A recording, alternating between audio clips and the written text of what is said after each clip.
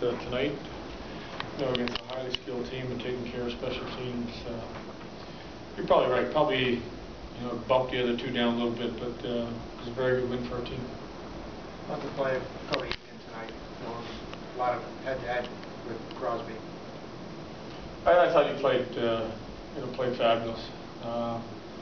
He was after 2 periods. He was great in the draw. You know, and you know, if you can start with the puck, it's an even a better place to be. But I thought his skating was good. He could have had a couple goals. Hit a crossbar late. That line in general did a real nice job against Sid and his line mates.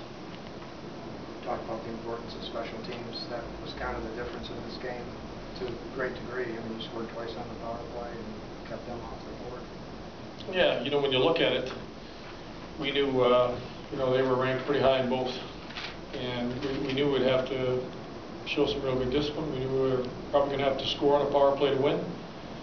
And our power play did a real nice job. And our killers, I thought, a couple times they had a little bit of zone time, but we got sticks, we got bodies in the way, and we didn't give up a lot of the real high quality. Talk about the play of outscored. It's been solid for us back there, playing against top lines and making good decisions.